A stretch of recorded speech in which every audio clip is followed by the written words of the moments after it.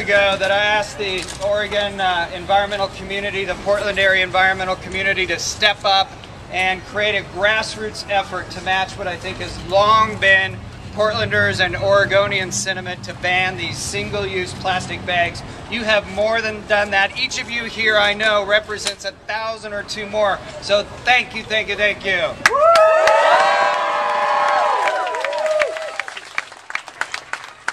We all know that these single-use shopping bags, are made for or are used for just a few minutes, but their negative impacts on the environment last forever.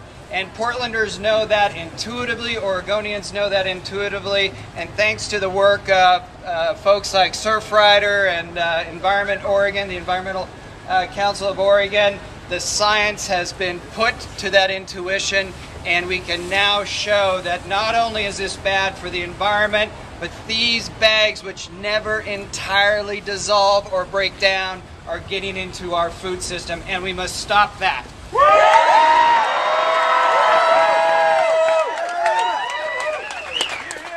It is especially, I believe, incumbent upon those cities and those locales that are part keepers of rivers and oceans and watersheds that we help lead this effort. But we're up against some pretty powerful, aggressive multinational companies. So that's why your being here in our great city is so important.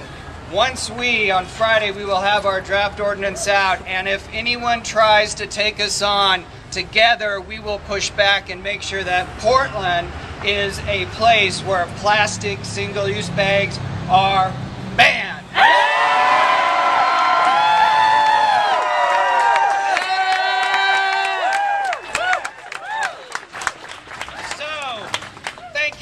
Thank you on behalf of a very grateful city. Appreciate all your efforts. We're nearing the end of the beginning. Onward!